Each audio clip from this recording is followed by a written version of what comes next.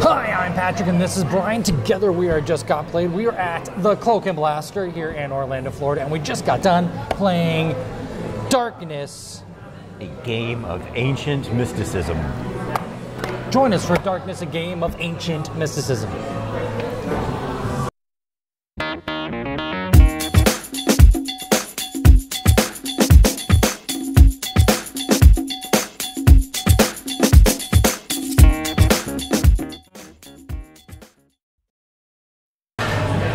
Brian, yes. Tell us about Darkness, a game of ancient mysticism.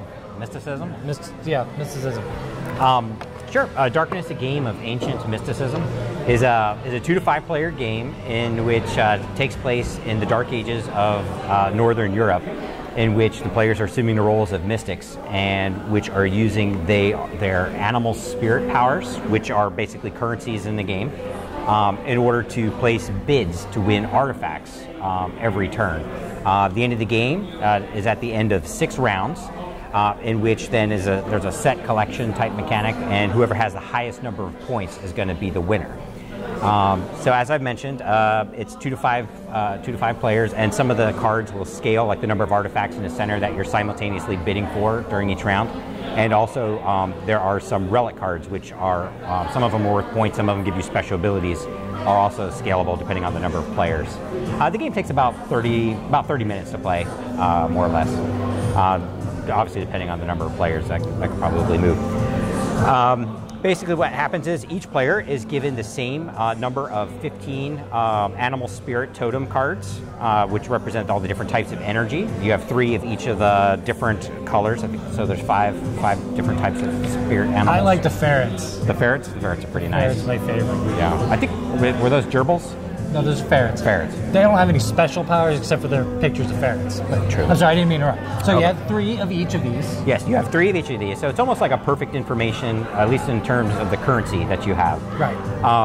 And basically, the game takes place over 6 rounds, but in each one of those rounds, there are 3 phases. So during the first phase, everyone is going to look through their currency, and the relics are the artifacts are randomly distributed out. They all have a major cost on them and then a minor cost.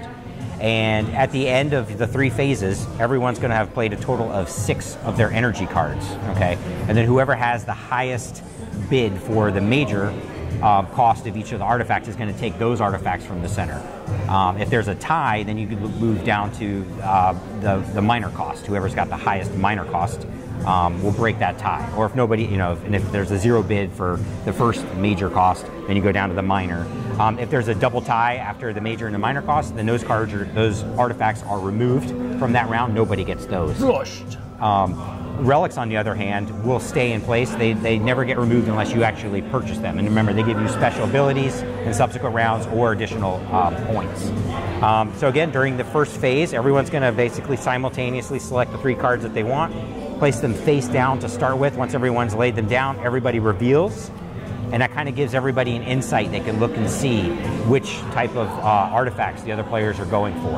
And you really got to watch what the other players are going for, because as they start to build those sets, you get more and more, they're worth more and more points. So sometimes you're playing yours not only for your points, but to deny or to block the other person from getting too far ahead.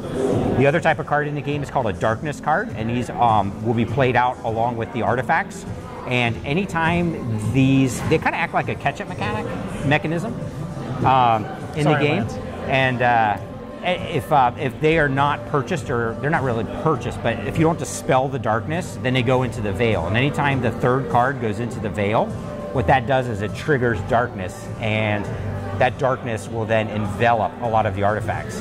And basically what happens is all the players have to discard down to the number of artifacts that the player with the least number of artifacts has. So you made that sound way more thematic than it felt in the game, but we'll get to that. Okay. But with that, it takes place over a total of 6 rounds, and there's 3 phases per turn. And whoever has the highest number of points at the end of the game is the winner. With that, Patrick, what would you say is your favorite thing about Darkness?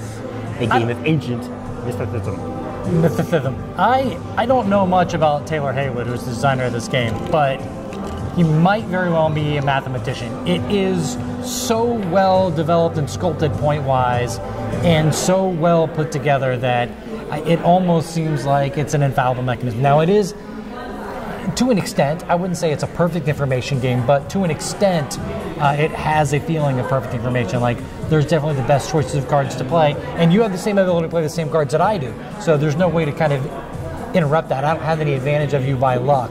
So it's very, very low luck if you're into that kind of game. I would definitely say it kind of felt like, 85%, 90% like known information or skill, strategy, and maybe 10%. There's a little bit of randomness as to which artifacts kind of come out and when the darkness cards happen to come out.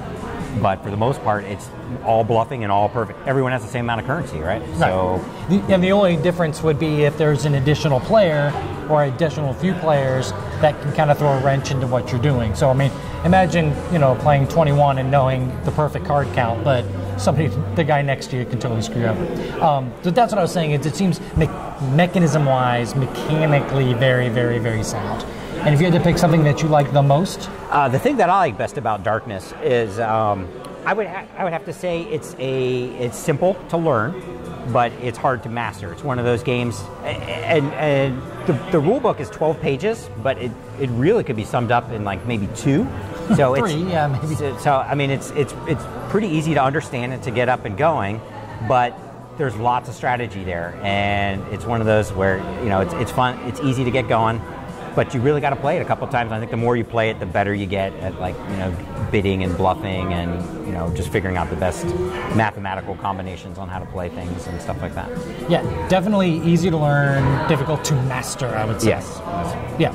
But what would you say is the thing that you like least about Darkness? The thing I like the least, and this falls into a category of games that I've played, and it's something that I say quite often when we're reviewing these games, is it definitely seems like it has the ability to have a runaway winner or some struggling in the news, especially in a 2-player game. I feel like that first person gets way out in front on the first turn. The aggressive, at that point, you are aggressive. You just keep playing aggressively, and the other player doesn't have much of a choice except for to throw everything they can at you to try to block you. And if you're way out in front, I feel like it's very, very difficult to catch up. There is the darkness ability, which can help, but as you're collecting sets, those sets can help you run away too. So yeah, I think I guess sometimes the darkness, if it aligns with what the player in the lead is actually going for, it's not much of a hindrance. But if it doesn't align, then at least they have to start spending their resources. Otherwise, they're going to have to start discarding a bunch of their stuff. So I can see where it could help. The darkness cards definitely help alleviate some of that runaway lead. So. And it adds some more luck into the game, because that's probably one of the very few things that do involve the strict sense of luck. And if there's one thing that you had to pick out that you like the least? The thing I like least about Darkness, a game of ancient mysticism, is that the theme doesn't necessarily synergize with the mechanisms of the game. I think the mechanisms are really solid. And the theme is, there's some of the theme this on its own is good, and the art's pretty decent, the graphic art's great. But to mesh the two, I kind of feel like it could be almost anything that could be on top of the mechanisms there. You didn't feel anciently mystic? No, my favorite thing was there were some of the Stonehenge things, and then the ferrets. So yeah, we like playing green. So I think it was green, wasn't it? The green ferrets? Yes, ferrets are green. Or gerbils. Well, this is Darkness, a game of ancient mysticism. It's on Kickstarter, probably right now at the time of the video. If not, it's coming out very, very soon. I am Patrick. This is Brian. Together we are Just Got Played at the Cloak and Blaster. Thank you very much for watching.